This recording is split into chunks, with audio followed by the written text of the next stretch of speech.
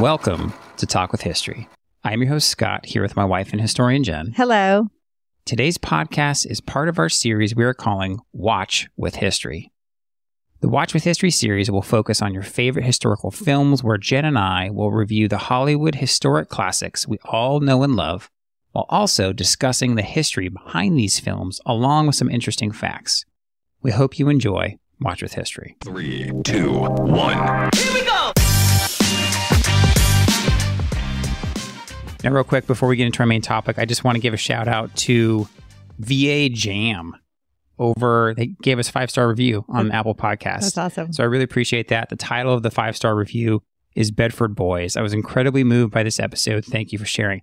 We have received a lot of really great feedback on that episode. If you're watching this and you're curious, the Bedford Boys, we talk about the National World War II monument in Bedford, Virginia that we got to visit. It's probably one of the best episodes that I've done for the podcast.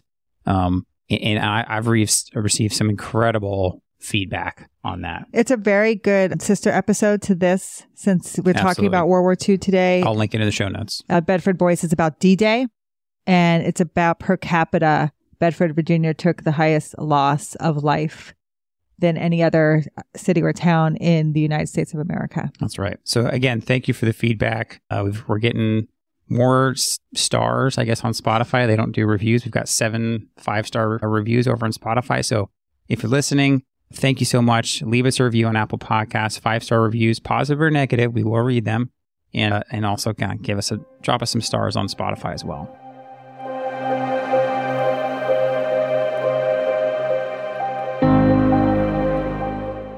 Today's episode is for the history buffs and the aviation enthusiasts, because we're taking off on a deep dive into the skies of World War II. We're zeroing in on the Apple TV Plus miniseries Masters of the Air, a show that's captivated audiences with its portrayal of the 8th Air Force's B-17 bomber crews. But how close does Masters of the Air actually fly to the historical realities of those missions? And more importantly, what is it really like to be strapped into one of those metal beasts hurtling towards flak-filled German skies? Now, as a naval aviator, Jen spent countless hours in cockpits facing down G-forces and the ever-present threat of that pesky thing called gravity. But I'm sure nothing compares to the pressure cooker of a B-17 on a daylight raid over Nazi Germany. These young Americans, barely out of their teens, faced unimaginable dangers, icy temperatures, oxygen deprivation, and the constant dance with death that came from German fighters and anti-aircraft fire. So in this episode, we're going to pull back the curtain on Masters of the Air. We'll separate the Hollywood heroics from the gut-wrenching reality by examining the decisions the characters make in the heat of the moment and why they do what they do. From the bombardier's agonizing choices to the pilot's split-second reactions, we'll explore the psychology and the tactics that keep these planes and their crews in the air, mission after mission. So strap yourselves in, folks. We're about to take off on a journey through history, a flight into the heart of what it meant to be a master of the air.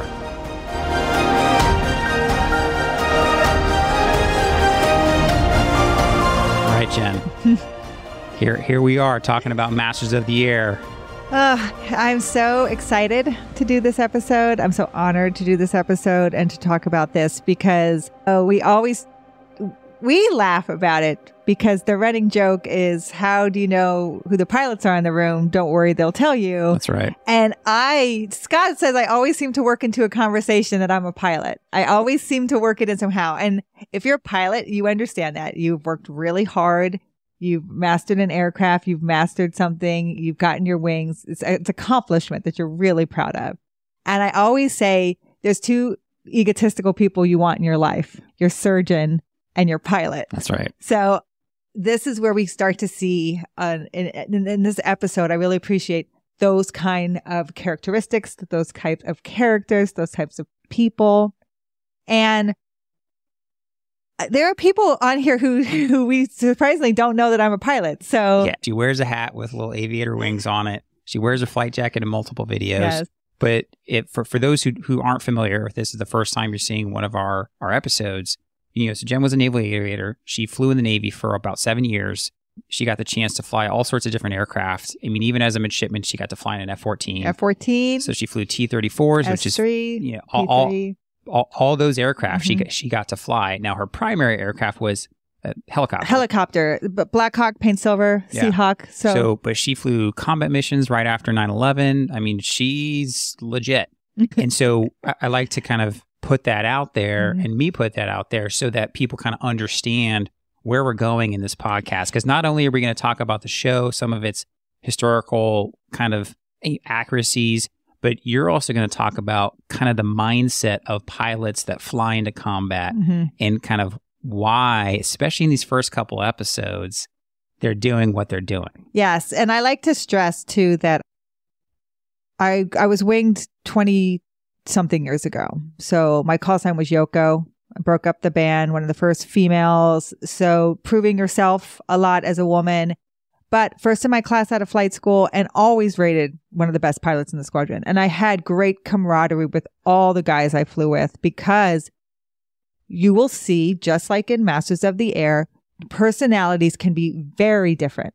But when you start to build the trust that you're good at your job, then that love comes shining through and it really doesn't matter. When you're in the cockpit, it's you two and your crew and you've got each other and you're in this together.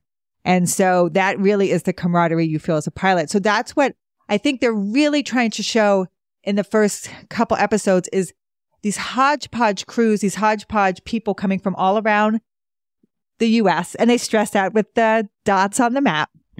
That these men are coming from all different areas. So there's very different personalities. And they're showing these two really good characters who are going to have this deep-seated love for each other that are very different. And love, I mean, the brotherhood love. They are going to really rely on each other to get each other through this together. And that's Egan and Clevin. Yeah. And they couldn't be more different when you really think about it. They really are. And I think they do a good job. As we record this, we've only seen the first 2 episodes, but Jen's been reading the book.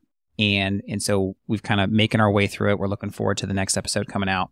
And kind of one last thing that Jenn wanted to stress before we kind of really dive into the show and the characters was kind of you've acknowledged kind of your own bias here.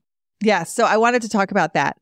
As a historian, and I am a historian, academic historian, you have to acknowledge your bias. And my bias will definitely be on the side of these pilots because I know what it takes to go through this training. It's hard training. It's academic. It's fast-paced. It's high level. And then you have to fly at high efficiency and be very good at it.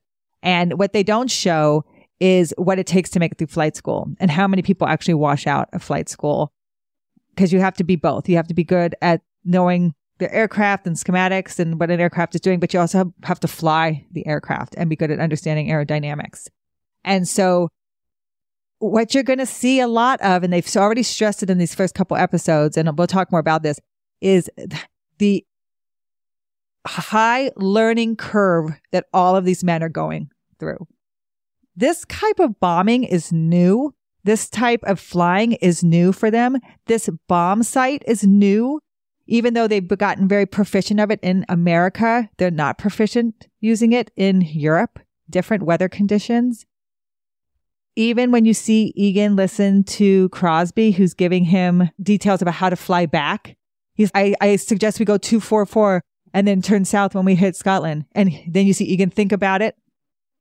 Let's do that. That's not what normally happens. Your plans are all done before you even leave. Right, but they're adjusting on the fly. They're adjusting on the fly. And you're going to see this. You're going to see this is unknown territory for these men. This is new. They're making it up as they go. So you're going to see error. You're going to see human error. And you're going to see me really feel for them and making their decisions in the cockpit and making them quickly under a lot of pressure. And because I know what that feels like, I'm going to be biased and really side with them and forgive them a lot of their errors, where there will be a lot of that probably happening. Yeah. And I think that's good to acknowledge. So let's dive in. Yes. Let's dive into the show. So we've watched the first couple episodes. So why don't you kind of lay the groundwork for us and for the audience about where we're at, kind of the general setting, and then let's just kind of dive in.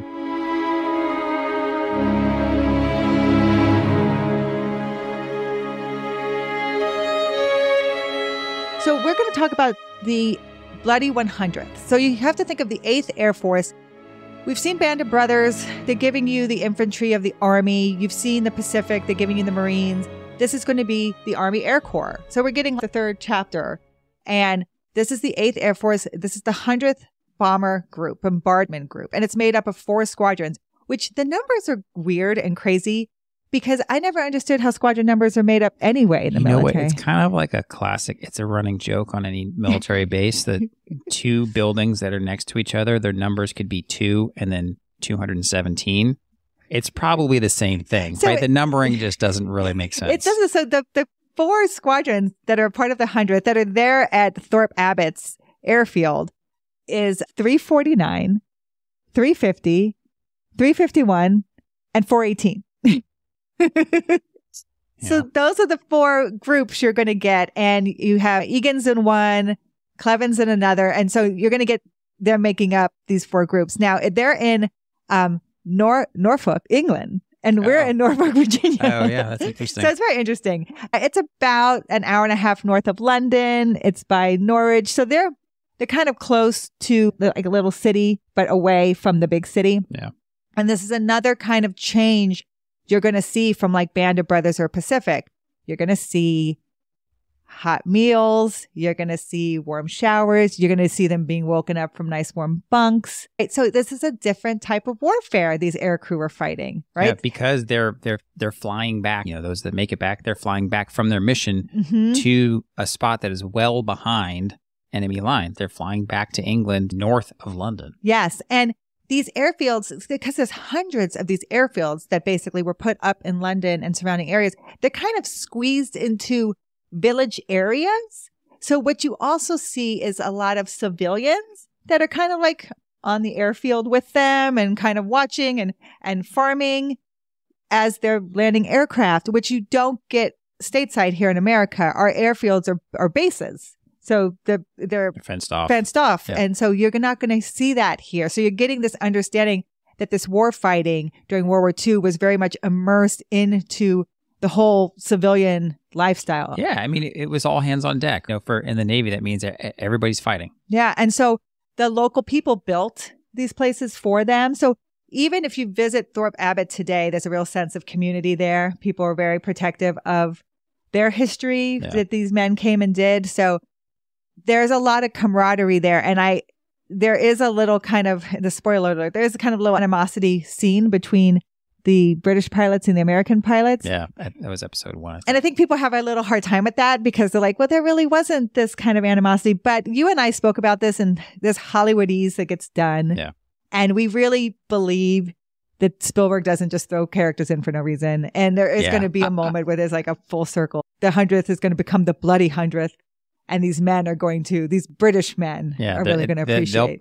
My only guess is that these Brits are going to make a second appearance somewhere during the show. We haven't seen it yet. We haven't seen it yet. But so we kind of open up in the beginning of June. And so you have to think Thorpe Abbott flew its first mission June 25th. And that's where they're going to lose those 3 bombers. That was 44? 43.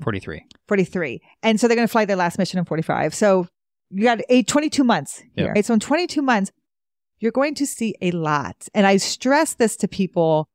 When America entered the war, we were like 6th in creating aircraft, making aircraft. We were 6th in military wise. By the end of the war, we're number 1. Yeah. We're going to be rolling off aircraft like crazy. The whole country comes together and starts building. And when they're losing these aircraft, they're replacing these aircraft. And the 17 is the 3rd most built bomber, but the 24, the Liberator, is going to be the 1st most built bomber. So you can imagine they're just turning out these aircraft. The 17 that you see on there in the show is pretty authentic. It's hard because it's not a lot of 17s that fly now. B-17s. So it's CGI'd. But remember, I think it's before they got the chin turret on the front. but it's called the Flying Fortress because the first time somebody looked at it and saw all these guns, they're like, wow, that's a flying fortress. And that's how it got its nickname. Has the ball turret underneath. It has what they call a square D. So they have a D on the tail that's painted with a white square behind it. Oh, okay. And that's the 100th. So when you see the square D on the tail. And each bomber has 10 people on it. So when you start to have these losses of aircraft, that's something that is very different than you're going to see in Band of Brothers and I was thinking Pacific. about the 10 people in this aircraft because I think it's about the same amount of people in a B-29. Mm-hmm. B-29 is much bigger aircraft, pressurized cabin and all that stuff. Our Masters of the Air video, we have a Masters of the Air video where we go to the National Air and Space Museum, as well as Arlington National Cemetery and visit some of these real Masters of the Air. And they have the fuselage of a B-17 there. And I'm thinking, you're walking next to it, and it's not like it's towering over you. 10 men in this aircraft. I mean, a lot of them are just kind of, they can't stand up all the way. That's 10 men in this aircraft. That's a lot. That's a lot. For the size of the aircraft.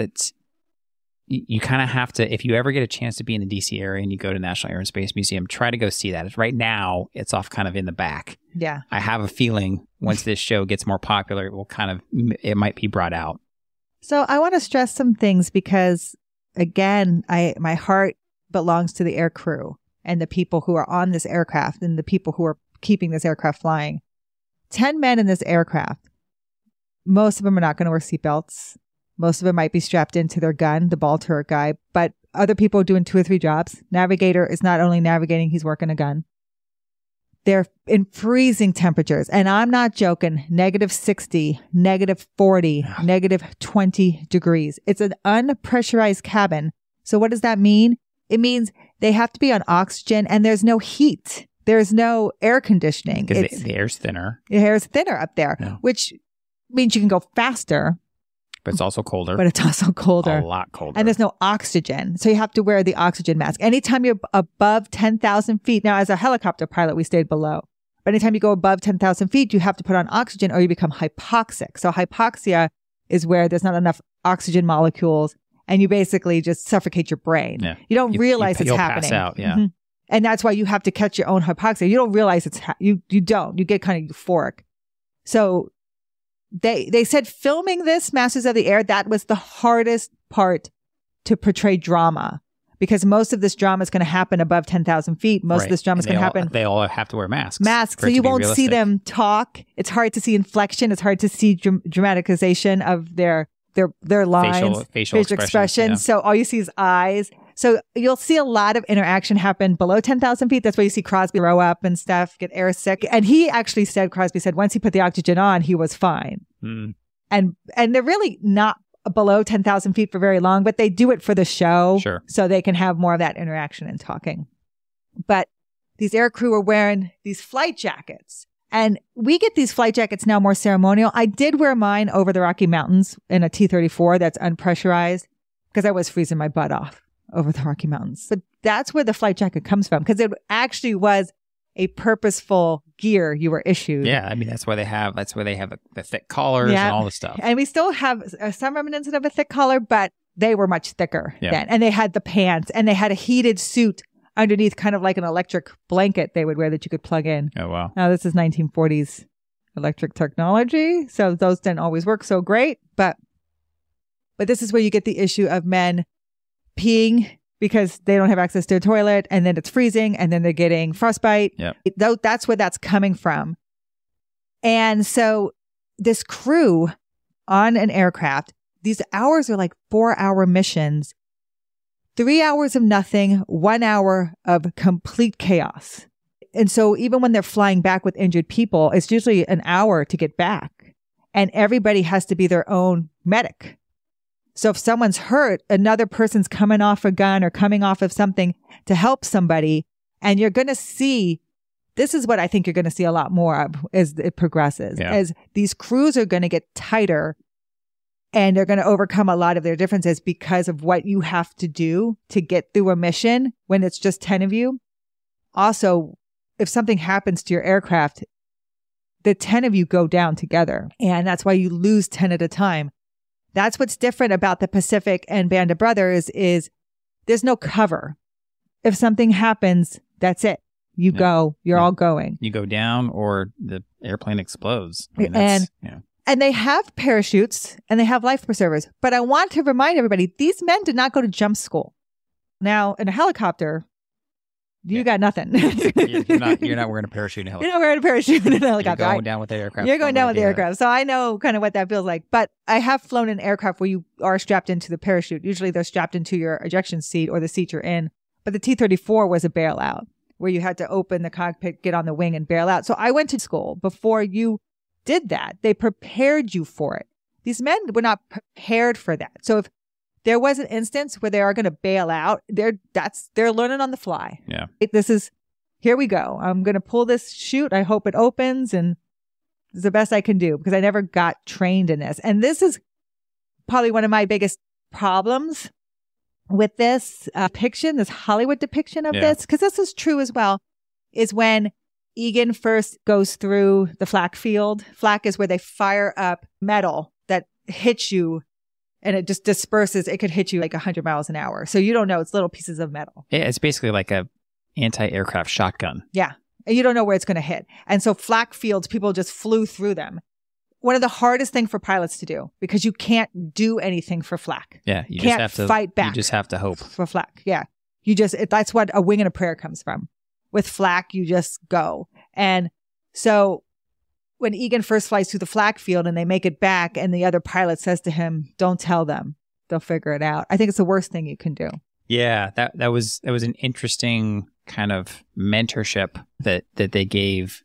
That someone more senior gave to Egan before. Mm-hmm. And that was even Cleven's response at the end of that episode. Why didn't you tell me? Yeah. So I think what they're getting into there is these men weren't trained for this because there was no way to train for this. And this is where my loyalty comes to these guys is as a pilot, you realize everything you learn, everything you train on is written in blood. Someone has learned from this and done this and more than likely died from it.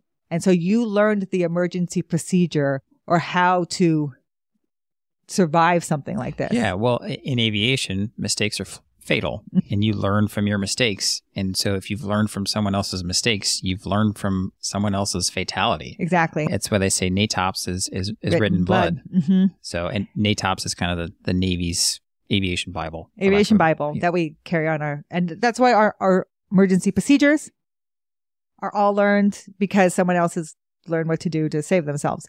But I think you always prepare someone by telling them what to expect because what you're doing as a pilot is you're aviate, navigate, communicate. And if you can't even do that because you're experiencing something you've never seen before, it's hard to do your job. So if someone can at least prepare you, hey, they're going to fire this flak up at you. It's going to be metal. There's nothing you can do. Be prepared for not being able to do anything. Now, I'm not sure if you would look this up ahead of time, but I know you've talked every now and then about going to SEER school. Yeah. So they search, evade, rescue, and escape. Rescue and escape. So POW camp. Yeah, POW. They train pilots kind of how, if they go down behind enemy lines, how to basically escape, or if they get caught, how to be a POW. Did they train this during World War II, or was this kind of a lesson learned after? This was, again, it's all baptism by fire, right? That's kind of what I think episode 1 and 2 is really showing you, baptism by fire. Yeah. POW SEER school comes out of Vietnam. Okay. All right. So that's where it came from. It comes out of Vietnam. So everything we learn, because pilots... We learned from World War II in Vietnam. Because pilots who were captured during Vietnam didn't know how to take the being captured and being tortured. Yeah. And so they teach us now how to do that. Yeah. Which is what I think you always tell. If you learn something, you always tell. We call it the gouge.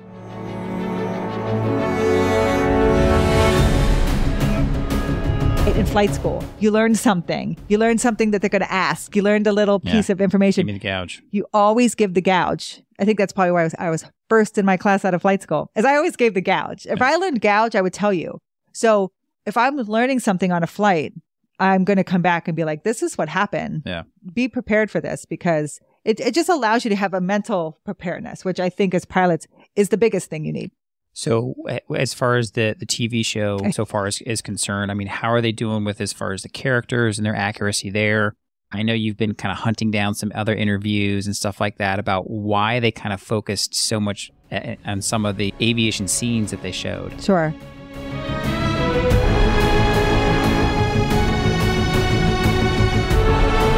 I want to stress they so focus on the 100th because of its reputation as the Bloody 100th. Yep. Although statistically, it's not going to be more losses than any other air crew. If you joined the 8th, it's a 50% chance. Yeah. So that's going to be the same. It's just that these a couple missions that the 100th they had catastrophic losses. There's going to be some missions that come back unscathed, but a couple missions, they're going to have just one aircraft come back. Cute. And you're going to learn, there's a couple things that kind of add to this. And again, baptisms by fire, things are written in blood, formation flying, bombing. So let's talk a little bit about formation flying. And they actually stress that quite a bit. Mm-hmm. So when you fly in formation, it is safer as a group because it's just like anything else, there's safety in numbers, right? But where you end up in formation can make you much more vulnerable. And they talk about that. So there were times when the 100th would be a part of a group and they would get, I think it's called Purple Heart Corner, where they would be at the back corner of a formation. So when the Luftwaffe would come, that's what they call the German Air Force. Fighters, yeah. They pick off the back left and they work their way in. And so you knew if you were sitting in that part of the formation, you're easy pickings. Yeah, so and it was interesting because they'd be kind of in I'll call it the ready room. Mm-hmm. So the pilots would be getting their briefings and the colonel would be up front saying, okay, we're going on this mission. This is where we're going. And this is the spot we have. And you would either see them just completely dejected. Oh no, this is, we do not want to be there. Or just overly joyous saying, yeah, they're basically out in front. They're going to be the ones dropping the bomb and they're not going to be picked off from the back. Yes. So I love formation flying. It's my favorite flying to do. And the closer you are tucked into somebody, the more fun it is. But it's also dangerous because thank God B-17s are dual piloted, because if you are flying formation, you really do not take your eyes off the aircraft because you're tucked into them. Now they're not quite as close, but they are pretty tight, but you can't take your eyes off them because as you see, you could fly into them. All it takes is just a second to glance away and you could tilt into another aircraft, hit another aircraft because you're so close. So one pilot's looking at the controls, making sure you're not losing air pressure or gas, fuel or is leaking, and the other pilot's staying in formation.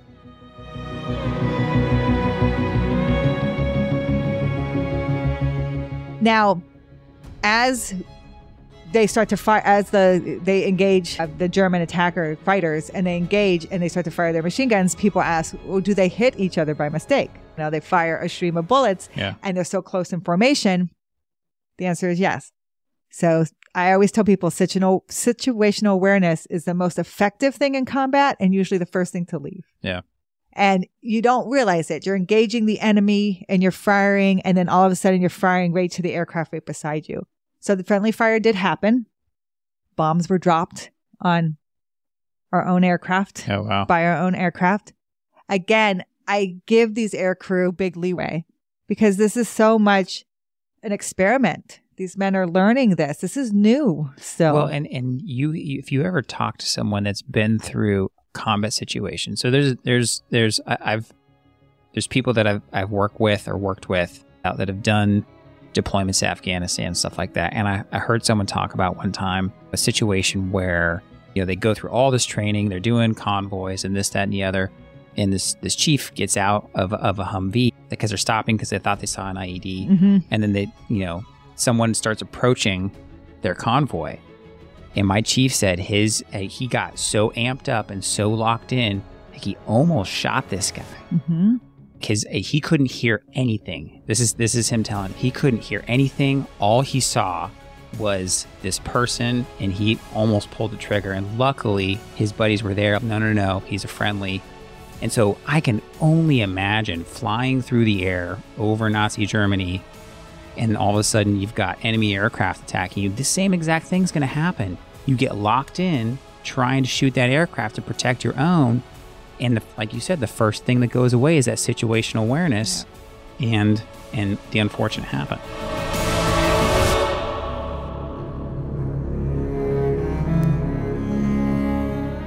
The commanding officer that you see, Harding, was a big drinker.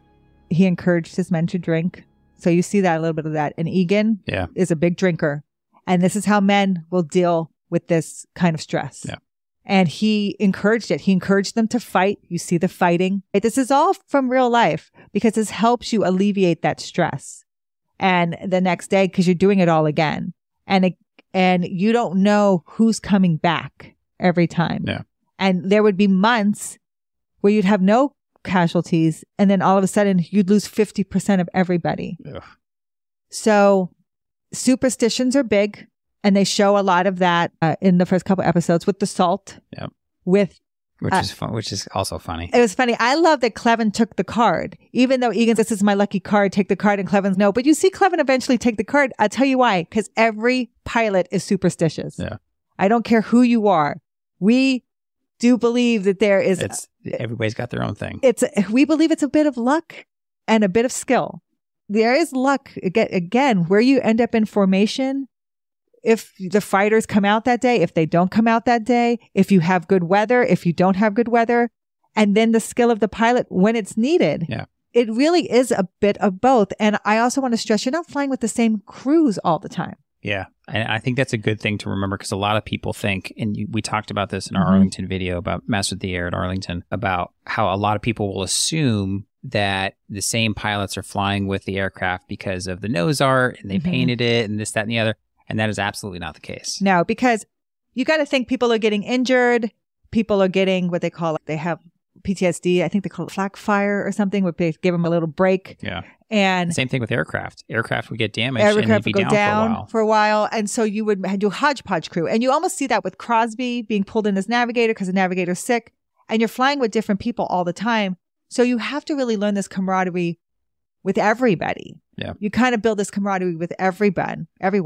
And Crosby, I really appreciate, I think he writes a book. I think he wrote Wing and a Prayer.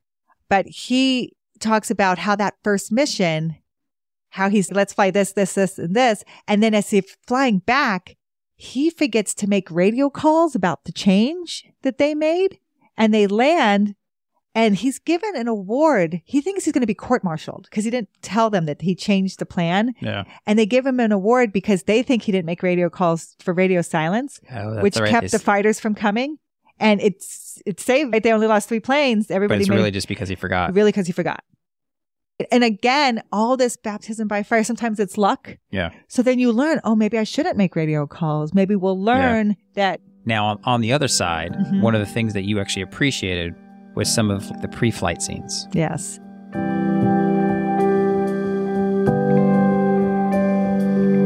So I love the checklist. Yeah. I loved that scene. And they, I think, was it you, we had either seen a video or you were listening to another podcast, that they intentionally put those checklist scenes in there. I listened to Tom Hanks talk about it. So Tom Hanks loves the B-17. I mean, he executive producer of Master of the Air.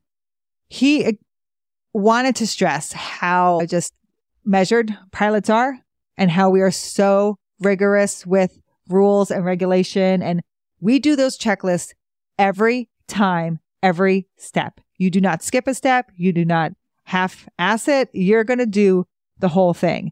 And I think it builds trust because you're doing it together and you're zeroing things out and you're setting things up and you're getting ready. And it just shows how attention to detail you both are, and you're not going to skip anything. Well, and it's the same for the rest of the crew. And every crew is doing it. Mm-hmm. It is a normal thing. And that's because you're not flying with the same crew.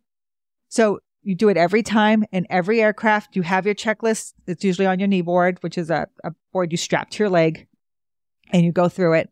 And he showed explicitly in that scene, each cockpit was doing it. And he showed a different part of the checklist as each cockpit's going through it. They're all doing the same one. They're all doing the same one. They're all doing it the same way. And I just really appreciate that. As a pilot, you're going to do a pre-takeoff checklist, a takeoff checklist, an after takeoff checklist. Yeah. And for those watching the video, Jen had secretly watched the 2 episodes the night before and then told me in the morning, hey, it came out Thursday night. I watched it. I'll watch it with you again tonight. And then when we were going through the checklist scene, I've never seen her so happy. She's checklist. She's so excited about these checklists because it is such an important part of what pilots do. And that piece of it right there, it was so realistic and kind of, again, showing that true pilot nature and what the crews do and all the steps that it takes every single time they're taking off. They're not just jumping in and cowboying off the runway every single time. And if something fails on that checklist and the aircraft can't fly, okay, we're going to get out. We're going to go to the next one. Mm-hmm. And I want people to know, we know every switch, every circuit breaker, every instrument on that panel. I know what everyone does. I know what electrical source it's connected to. I know what it's showing you. I know if I lose power, what I'm going to keep, what I'm going to lose. I know if a circuit breaker gets unset, if I can reset it, if I can't. I know everything about that panel of every aircraft I have ever flown in. It's not just the one you're assigned to. It's every aircraft you fly in, you know everything about it. That's why pilots are not dumb. I tell people all the time, it is like cowboy. It is a little bit of that, but you also have to be pretty smart. Well, and just like you said earlier, right, there's kind of two people, overly confident / cocky people you want in your life. That's a pilot and your surgeon. And both require incredible intelligence, following procedure, and knowing this stuff blind, but also following those checklists. I mean, I'm not a doctor. I don't know too many that are surgeons, but I'm sure they have their own checklist that they do every time when they're prepping a patient or doing everything, all that stuff before they cut somebody open. Similar kind of thing.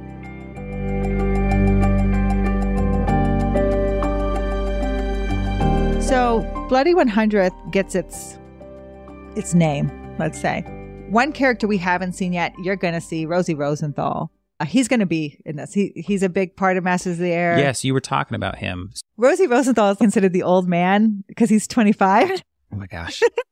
Went to a military college and I was 19, 20. And I remember we had someone who had been in the Navy for a few years before he came to the Naval Academy. He was 25 years old, and we call him the old man. So I've absolutely been there, but now it makes me roll my eyes and wish I was 25 again. I know. So Rosie Rosenthal is a lawyer. He's Jewish. So for him, this is, means a lot. And he comes there and he's amazing pilot. He does 2 combat tours. He doesn't have to fly as many missions as he does. I think at first you had to do 25 before you got sent home, but then they changed it to 35. He ended up doing 50. But he survived them all. And being a lawyer, he's part of the Nuremberg trials. And he's going to I think he interviews the second in command of the Nazi party. Oh, wow. So after Hitler commits suicide, he's the next guy who's interrogated during the Nuremberg trials. And he's in charge of the Luftwaffe. So Rosie Rosenthal is interviewing the man who's responsible for killing his fellow air crewmen, his fellow pilots, and who tried to kill him. And he's part of his execution and he follows through with all of it. And he's just a very unassuming guy. And you're going to see, he's definitely going to be a character in Masters of the Air. Yeah. People like that just absolutely blow my mind. And usually those people, if you ever meet someone like that, are the most kind of just understated. You would never know it by just passing them on the subway or whatever.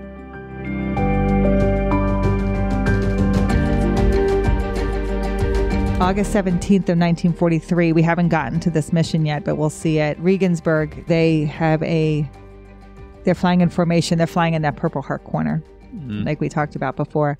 Of 22 planes that go up of the 100, they lose 9. So they have a 40% loss. But the big one is October 10th, 1943. It's a Munster raid. I think they're dropping bombs on a worker camp. So think about war economics. That's what they're trying to hit centers of gravity. Targets on. They're hitting steel mills. They're hitting gasoline. They're hitting oil rigs. They're hitting places that kill their war economics, which they eventually do in Germany. We'll talk more about how the technology is going to shift here from the Germans being the better pilots with the better aircraft to the Americans being the better pilots with the better aircraft. But they're going to launch 13 planes. Only one will make it back, and that will be Rosie Rosenthal's plane. That's where they get the reputation of the Bloody 100th. That's absolutely wild. Absolutely wild. I can't even He's going to land after losing 2 engines. He's going to lose his intercom system, and they're going to lose their supplemental oxygen, and he still gets the plane back. I know. He's badass.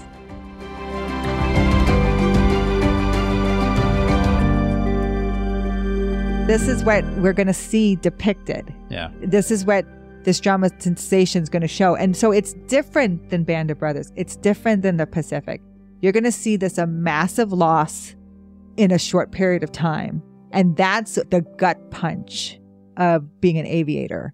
And you and I know you can see someone in the hallway one day and then lose them the next. Yeah. And when it happens to 50%, or the guys you've been hanging out, all the guys you've been hanging out with for the last couple months, this is why they have this amazing reputation. The reason why this book exists and Masters of the Air is about them is because they have more documentation than any other bomber group. Okay. And when Ronald Miller was teaching at Oxford, he had gone over to Thorpe Abbott's, and they had so much stories and they had captured so much of people's interactions, and he found this really great relationship between Egan and Clevin. Yeah. And he was able to pull so much accuracy from these stories that he could write this. So saving all of that is also important. Saving these stories is also important. So I just wanted to stress that as well. But you're going to get these colorful personalities. You're going to get the survivalism of surviving things like this. Sure. And what it takes and how people do it, medicate with alcohol, fighting. They don't know. They didn't know that in what we know now. Exactly. Another myth that's kind of created, I don't know if they're going to show it in this because people don't know if it's exactly accurate, but the 418, there's a Captain Knox where the Luftwaffe have basically taken over the plane and they want to capture the plane, and to kind of surrender, you would drop your gear. And so he's dropped his gear and they're taking him into a landing field, and he ends up right before he lands shooting. He has them shoot both the planes and then raises his gear and flies back. And takes off. Yes.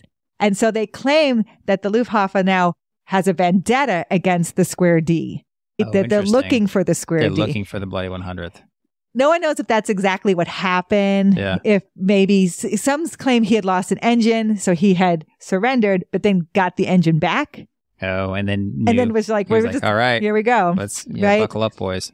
But people don't also think that the Luftwaffe had it out for one. Sure. They're not going to waste their time to fly to these B-17s when they can pick up these B-17s that are closer. Sure. So it just might be a lot of myth and folklore, which you get a lot of in aviation anyway. Sure. Aviators' stories, they get better every time, and there's a reason for that, right? They start off here and they end up way over here. So one thing I will say that's kind of funny is you see him bring the dog on the plane. Yeah. So at one point, this is true. They're in Africa and they somehow get this little donkey onto just another aviator Of thing. course they do. Aviators do stupid things. And so they get this and they bring the little donkey back to England and they have it on the base for a while. It's just show up bringing back a donkey. But I wanted to say there is a really good quote here.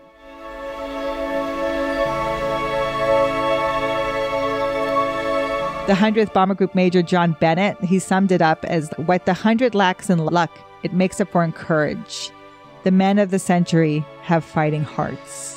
And they were called the men of the century because of the 100th. Oh, yeah. Yeah. I really awesome. love that.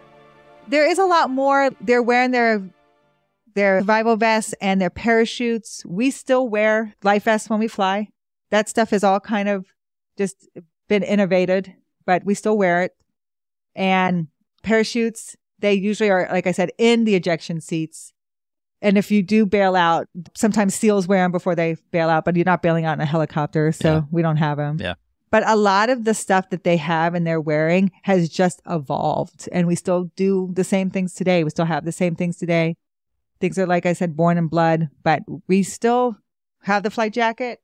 We still have a lot of things that are born of aviation that we still follow through because we are very much about tradition. Yeah. And loyalty. And once a pilot, always a pilot. There's a camaraderie with us. And I just really appreciate watching this. I do love it. I see people's criticisms online, and I do know that there is some historical accuracies that aren't there. But as far as I'm concerned, I love seeing. Yeah, and we would love to hear from you guys watching this video and kind of what you thought of the show, any experience you may have, whether you're an aviator yourself, or kind of just what you thought of this compared to Band of Brothers, or your favorite character, your favorite lines.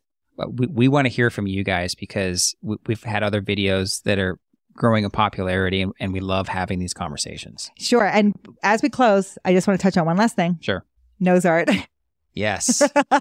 Yes. So if you know me, I love nose art. And we actually have an episode coming out tomorrow on nose art because I love it so much. And I appreciate, again, what these men are going through and what it takes to inspire yourself to get out there every day and the superstition that kind of comes with it. So there's aircraft names that are famous, like Enola Gay and Memphis Belle, right? And the Memphis Belle was the girlfriend of the pilot, and she was from Memphis, so he painted her on board.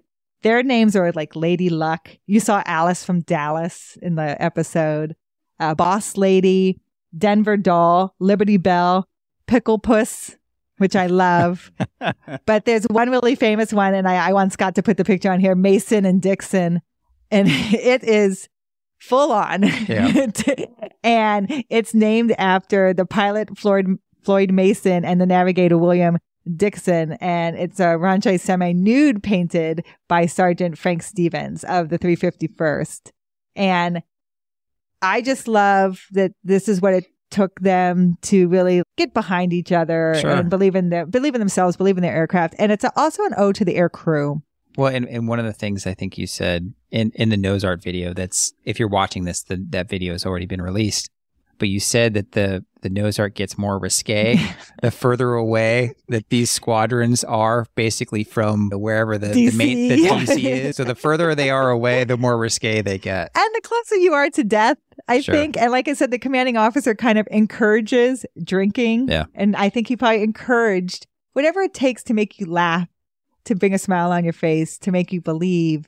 I think he probably really encouraged in them. So it's just really something that I love nose art because of what it means and what it means to these men and the history of it. So I just wanted to talk about that as well. Yeah, it's a ton of fun. We're enjoying the show. And again, we want to hear from you guys. So if you guys have anything else you kind of want to contribute or talk about in the comments, please let us know. We want to hear from you. Oh, one last thing. Jude Law's son is that air crewman.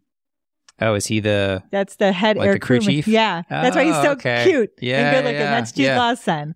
So I love an air crewman, the crew chief who's in charge of the aircraft. That's his aircraft. Yeah. And they actually talk very specifically about crew chiefs and kind of give them a lot of props on the show. As a pilot, that's not your aircraft. It's his aircraft or her aircraft. And they treat that like their baby. They take care of it. They make sure everything is great before you go up. And it's just a real team spirit when you're taking care of an aircraft in the military. So I really appreciate that. Yeah, that's cool. Good for him.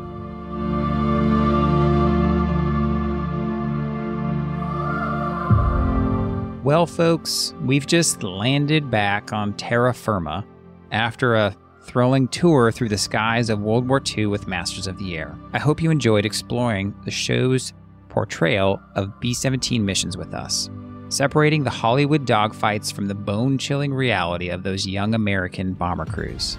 Remember, this wasn't just about historical accuracy, it was about getting inside the heads of these guys, understanding the why behind their actions in the face of unimaginable danger. We explored their moral quandaries, the pilots' lightning-fast decisions, and the navigators' unwavering focus amidst flak, bursts, and fighter attacks. And what did we learn? That these masters of the air weren't just daredevils and flying machines, they were strategists, psychologists, and sometimes reluctant warriors, all bound together by a shared mission and a brotherhood forged in the crucible of combat. We also remember the camaraderie, the humor that kept them sane, and the sheer awe of soaring through the clouds towards a distant target. We explored the bond between crewmates, the trust they placed in each other's skills and courage, knowing that one misstep could doom them all. Masters of the Air may not be a perfect historical document, but it captured the essence of what it meant to be a B-17 crewman. It reminded us of the extraordinary sacrifices made by these ordinary men, their bravery etched in the skies over Nazi Germany. So as the engines cool down and the landing gear retracts, let's carry that memory with us. Let's remember the roar of the engines, the sting of the cold, and the unyielding courage of those who dared to be masters of the air. Thank you for listening to Talk with History podcast, and please reach out to us at talkwithhistory.com. More importantly, if you know someone else that may enjoy this episode or that loves Masters of the Air as much as we do, please share it with them. We rely on you, our community, to grow, and we appreciate you all every day. We'll talk to you next time. Thank you.